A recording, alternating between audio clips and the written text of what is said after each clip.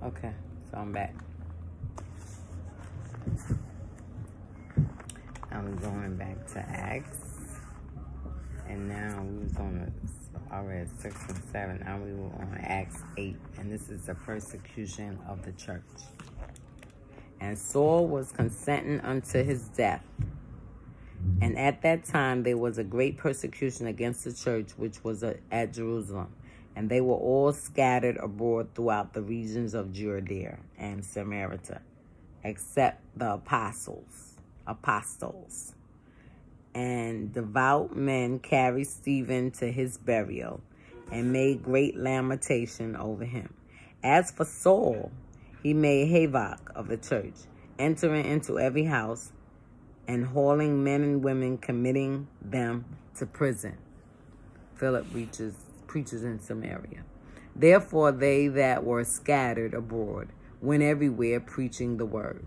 Then Philip went down to the city of Samaria and preached Christ unto them. And the people with one accord gave heed unto those things which Philip spake, hearing and seeing the miracles which he did. That's why we ain't got no people in the church, because we ain't performing no miracles. You busy preaching and preaching and preaching and nobody ain't seeing nothing. People sick. You praying the prayer of faith. Ain't nobody healed yet. I guess that maybe that played the part in why Bishop Mingo's church was packed. Because people experience healing from sickness with her. You see? That's why Bishop Anderson is still there. Because she prayed the prayer of faith and healed him. Pastor Glover probably still there. Because she prayed the prayer of faith and healed her.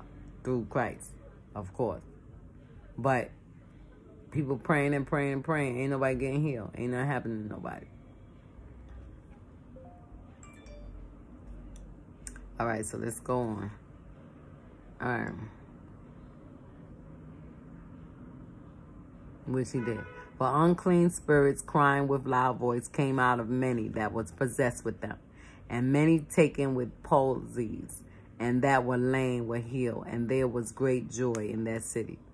Simon's attempted purchase. Okay, what's that about?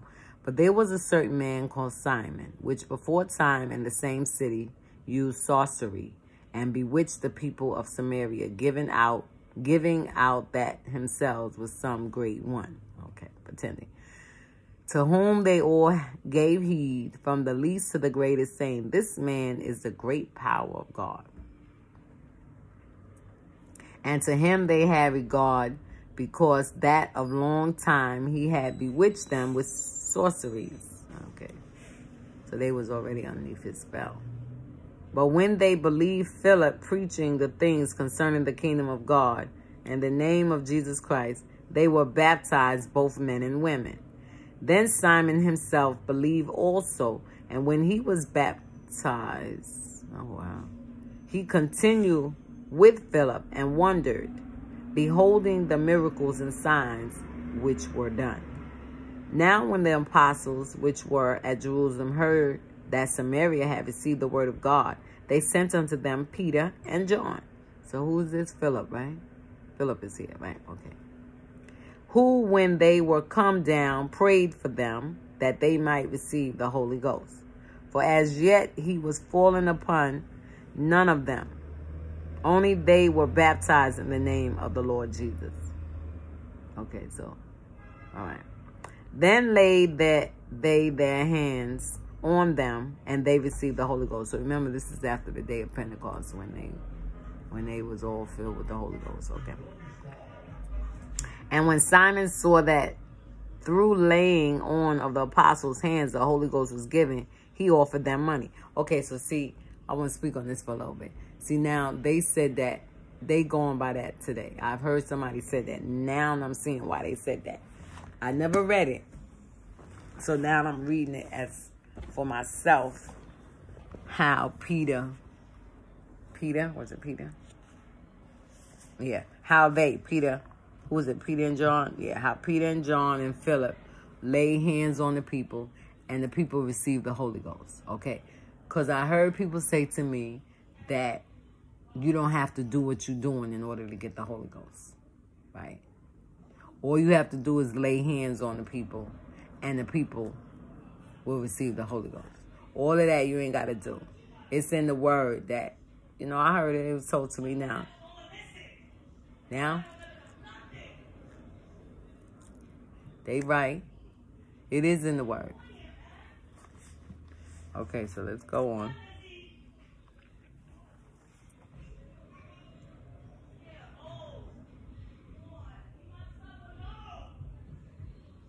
For as yet he was fallen upon... Okay, wait a minute. Okay.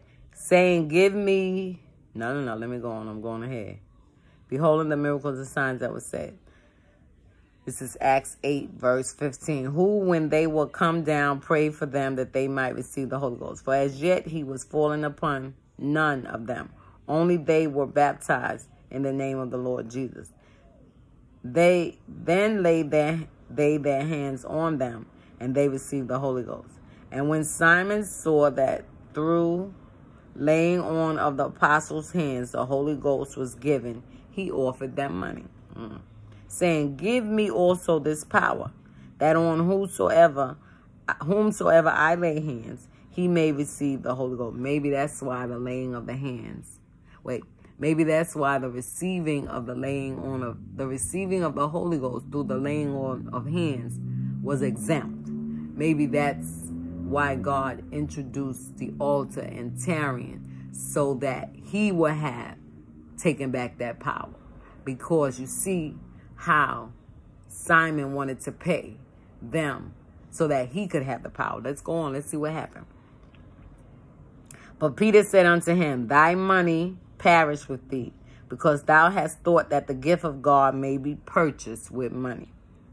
Thou hast neither part nor lot in this matter, for thy heart is not right in the sight of God.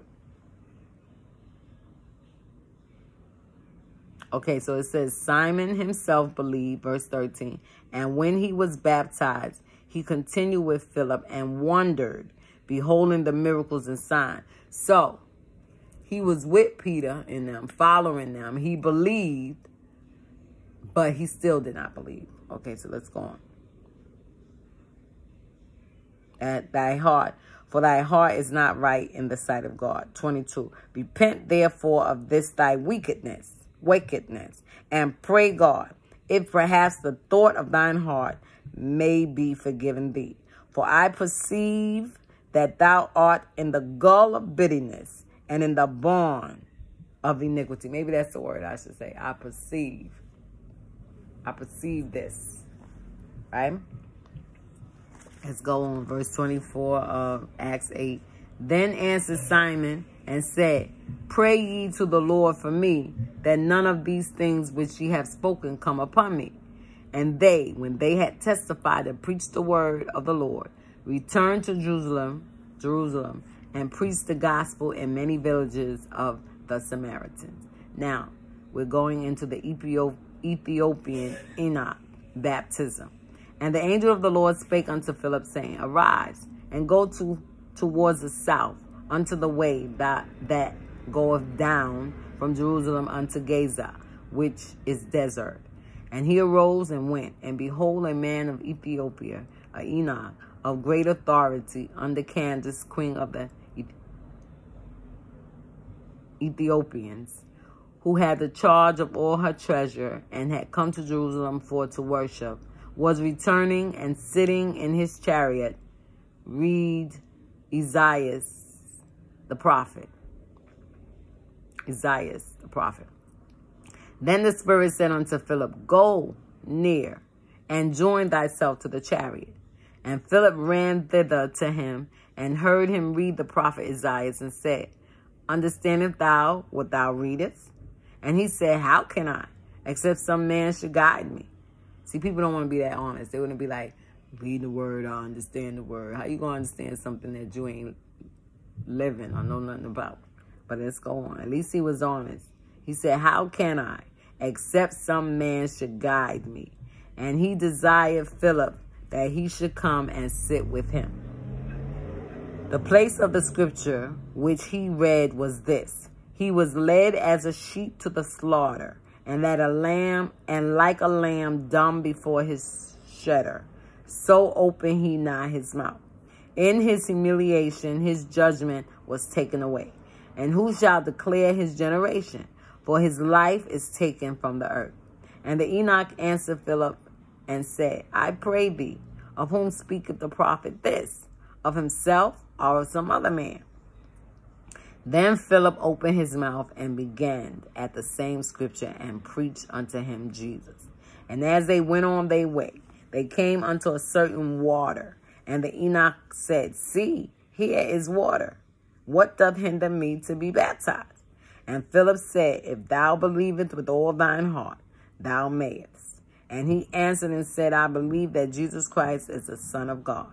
That's why people feel like they only got to be baptized in Jesus' name.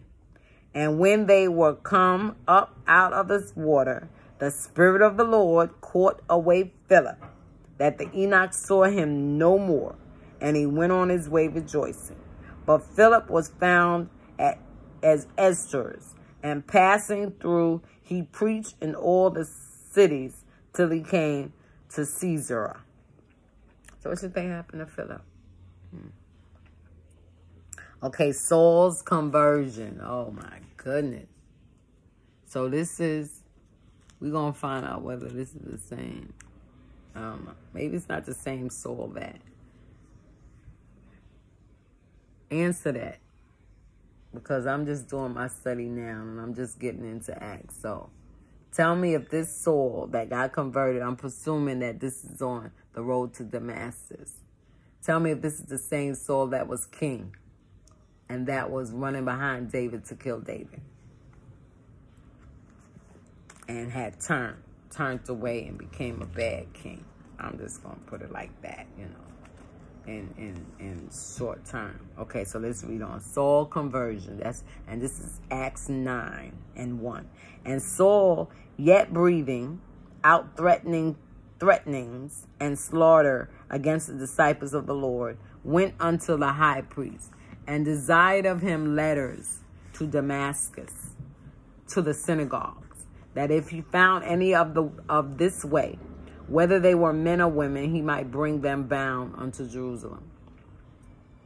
And as he journeyed, he came near Damascus, and suddenly there shined round about him a light from heaven.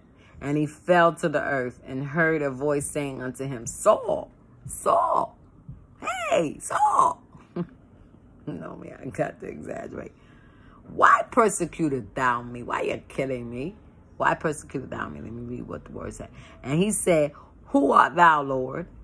And the Lord said, I am Jesus whom thou persecutest. It is hard for thee to kick against the pricks. And he, trembling and astonished, said, Lord, what wilt thou have me to do?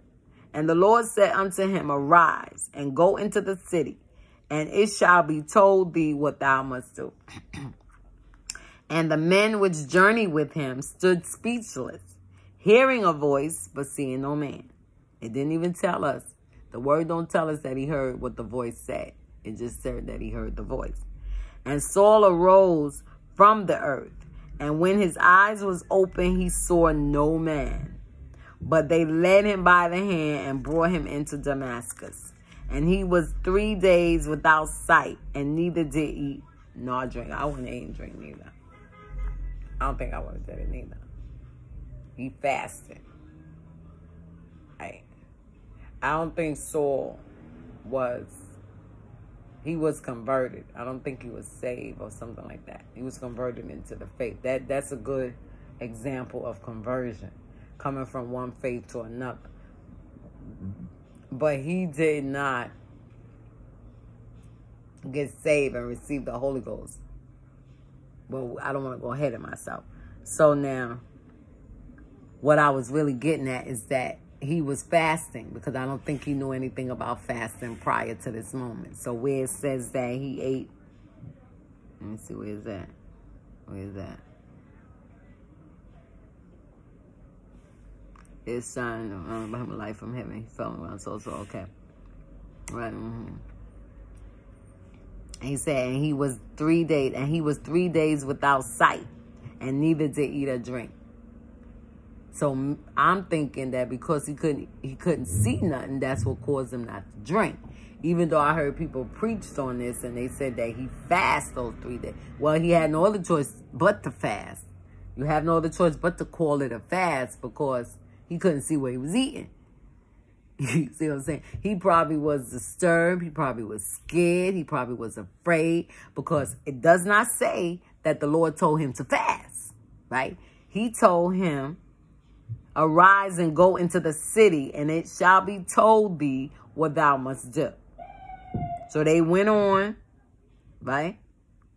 So now it doesn't tell us that he was told to fast. It just tells us here that he was 3 days without sight. And neither did he eat or drink. So it didn't say that he fasted. It didn't say that God told him to fast. So I don't know where people getting this from. Maybe because they trying to relate him not eating and drinking to fasting. But let's go by what the word says. Let's go on. Let's see if he fasts. I could be wrong. So this is Ananias and Saul. And there was a certain disciple at Damascus named Ananias. And to him said the Lord in a vision, Ananias. And he said, behold, I'm here, Lord. See, that's where I want to go. That's why I'm on this fast. That's why I'm going to 4 o'clock. You see what I'm saying? I usually go to 12. So I went from 12, I'm going to say from 1. I went from 1 o'clock last night to 4 o'clock because I am dead up serious for the Lord. I want to be able to have a conversation with the Lord like this. He talked to me and I talked to him. He called me, yes, Lord, what you want me to do? And he tell me what to do. Okay, let's go on. If it was done then, it can be done now. It can be done now. Okay, so let's go on. All right. He said unto him, arise and go into the street which is called Straight, and inquire in the house of Judas for one called Saul of Tarsus. For, behold, he prayeth, and has seen in a vision a man named Ananias coming in and putting his hand on him that he might receive his sight. So God done showed him. See, this is why I say, when God tells you something, he gonna go tell that leader. Right? So now, he already showed Saul who was coming to him. See, this is why I don't have no shame in my game when God confirms something that I ask. And somebody get up in the church and preach it. Or somebody get up in the church and say it that I know I ain't talked to. When they say it, I say confirmation. Speak, Lord. So now he's telling Ananias already that he already. Let's read that again. And the Lord said unto him, arise and go into the street which is called Straight, and inquire in the house of Judas for one called Saul of Tarsus. For behold, he prayeth. So that means that Saul was in there praying.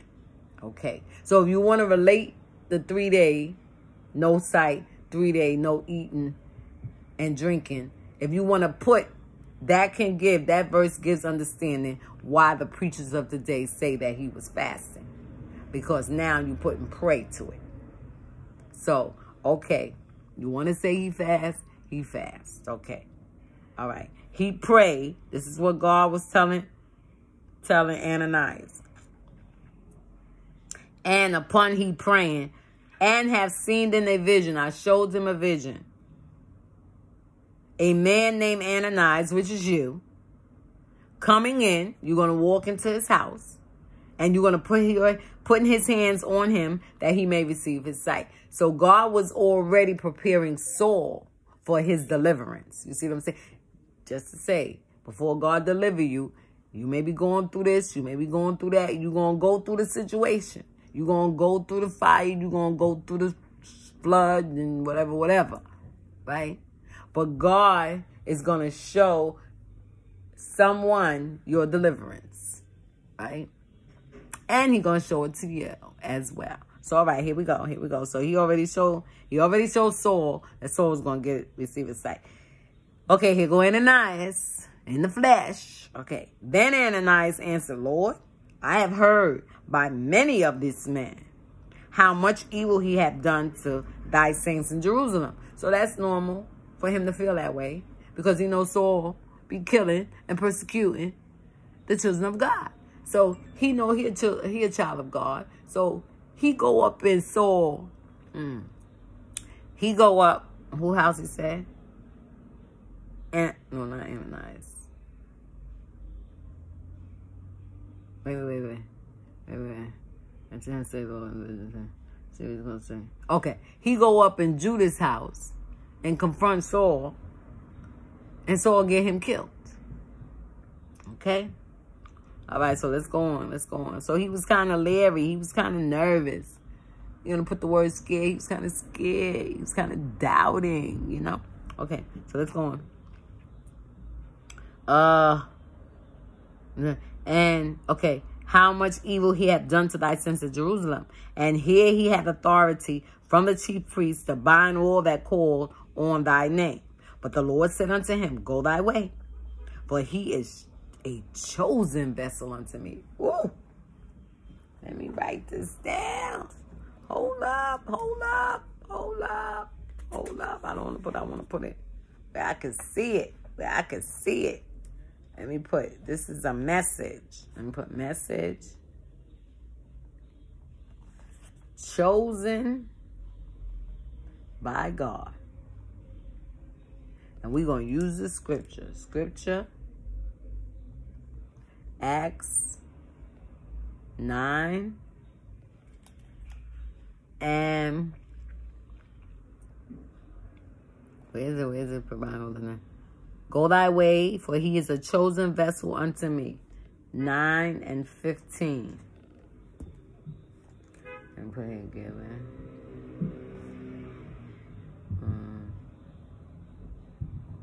9:1. No, this is 8:31. 8:31:20. 31.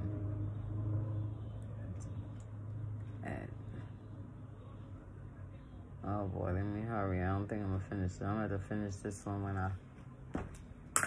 I finish praying. Let me see if I could just get the fundamentals out. Because this is a pretty long scripture too. This is 43 verses. So we just gonna finish out Saul in Damascus. Okay. We're gonna finish out 29. Okay. All right. Okay. Chosen vessel unto me to bear my name before the Gentiles and kings and the children of Israel. For I will shew him how great things he must suffer for my name's sake. See that? He was killing people. Saul was killing people. Now he got to turn around and he got to suffer for the same God of the people that he was killing. But it's going to all turn out. See, because God gets the glory out of all things. But so let's go on. And Ananias went his way and entered into the house, and putting his hand on him said, Brother Saul, the Lord, even Jesus, that appeared unto thee in the way as thou comest, hath sent me, that thou mightest receive thy sight and be filled with the Holy Ghost.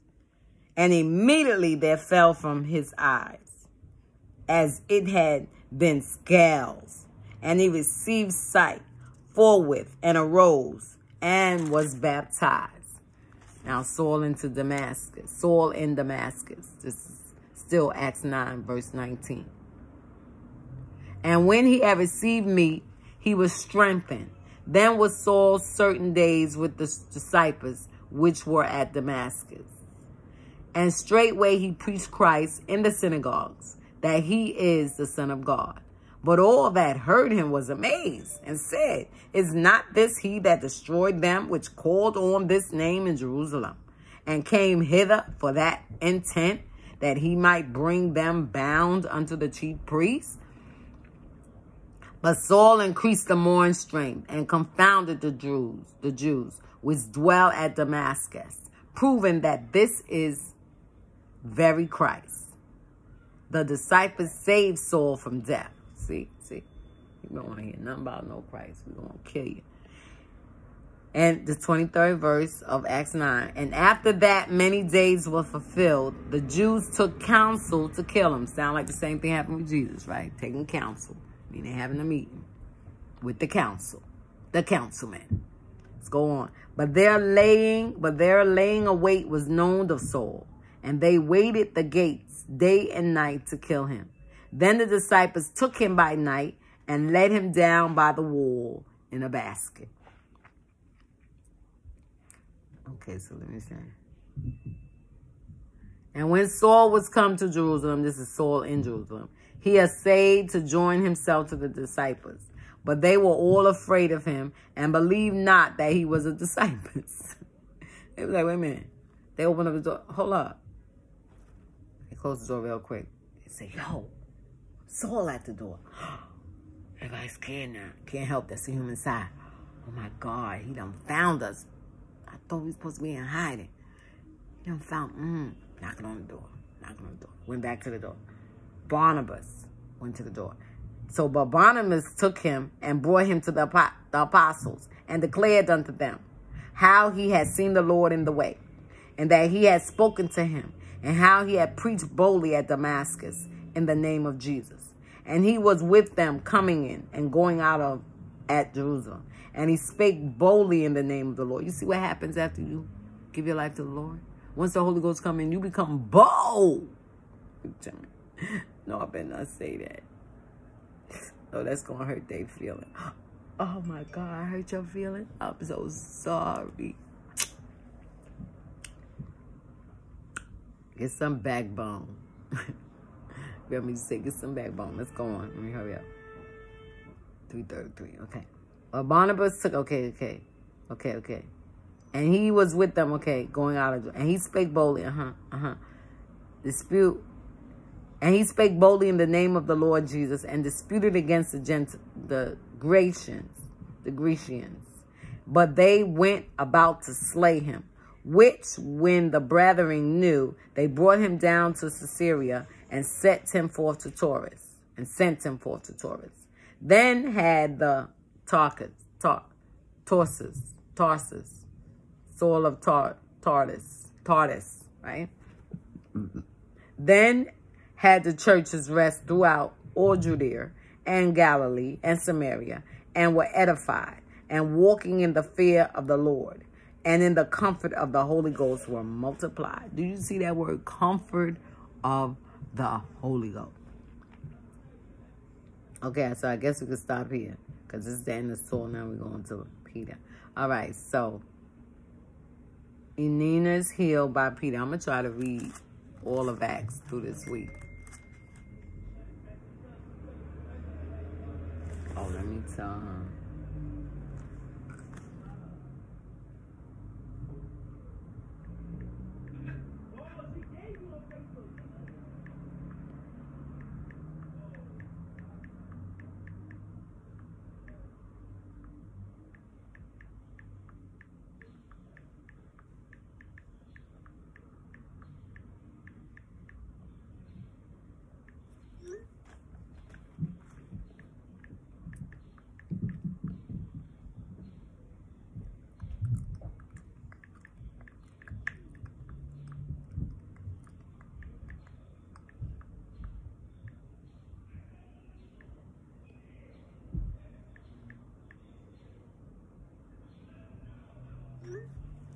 Okay.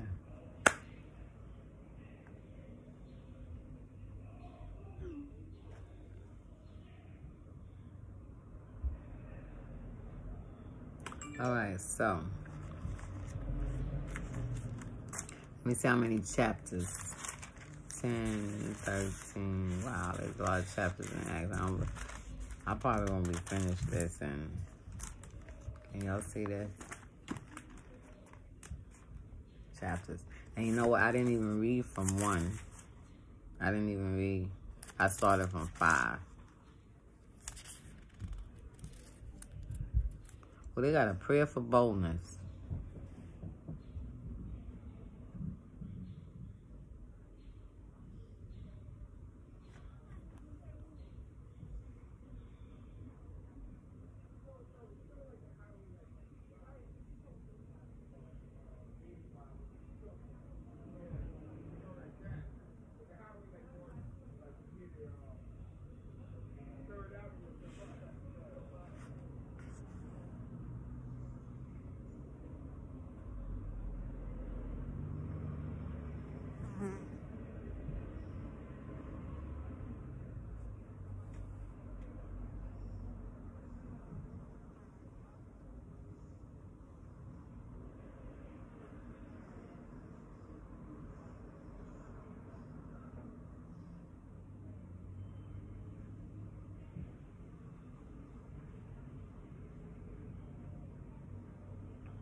Check out this prayer. I don't think nobody even pray like this. I'm gonna go in the middle. No, we're gonna go to the thing. And when they heard that thing, let me go to the top. This is Acts 4 and verse 23. And being let go, they went to their own company. This is a prayer for boldness. And reported all that the chief priests and elders had said unto them. And when they heard that, they lifted up their voice to God with one accord, and said, Lord, thou art God, which has made heaven and earth, and the sea, and all that in them is, who by the mouth of thy servant David has said, why did the heathen rage, and the people imagine vain things? The kings of the earth stood up, and the rulers were gathered together against the Lord and against his Christ.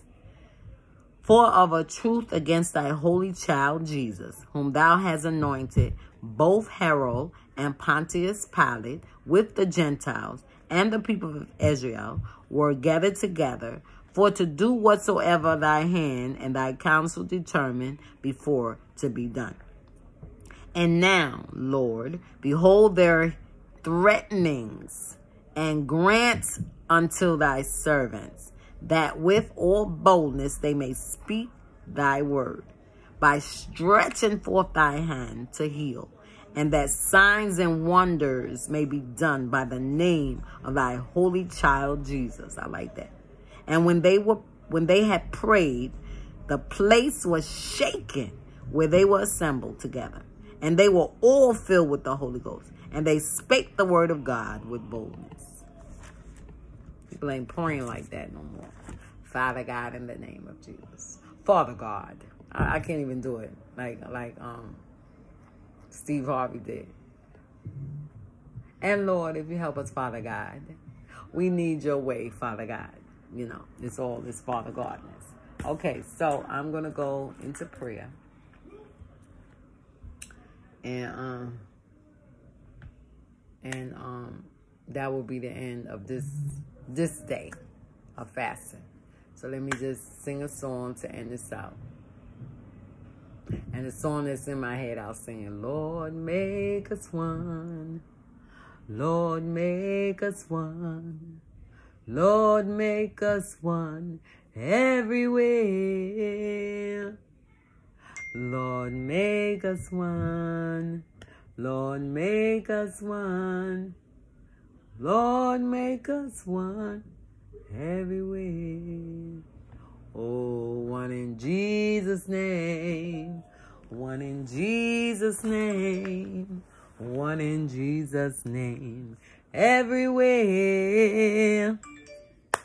One in Jesus' name. One in Jesus' name. One in Jesus' name. Everywhere. Oh, one in the Holy Ghost. One in the Holy Ghost. One in the Holy Ghost. Everywhere. Oh, one in the Holy Ghost. One in the Holy Ghost. One in the Holy Ghost. Everywhere. One more time. Oh, Lord, make us one.